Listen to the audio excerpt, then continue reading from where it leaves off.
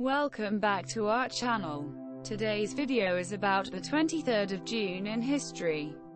So, let's see what are the most significant events that occurred on this day. In 1888, Frederick Douglass got the nomination as the first African American for U.S. Vice President. In 1894, the International Olympic Committee was founded at Paris in France.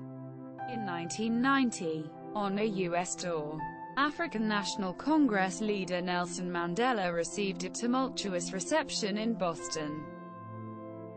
In 1894, the King of the United Kingdom and the Dominions of the British Empire and Emperor of India Edward VIII was born in England. In 1901, Ahmet Hamdi Tanpınar, Turkish poet, novelist, who is recognized as one of the greatest representatives of modernism in Turkish literature, was born in Istanbul.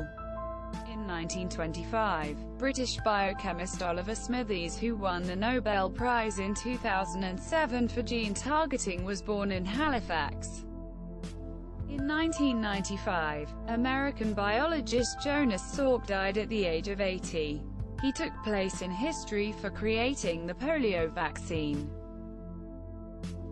Thank you for watching. Please like, share, and comment. If you are watching on YouTube, please subscribe to our channel and tap on the bell icon for future notifications. Stay tuned.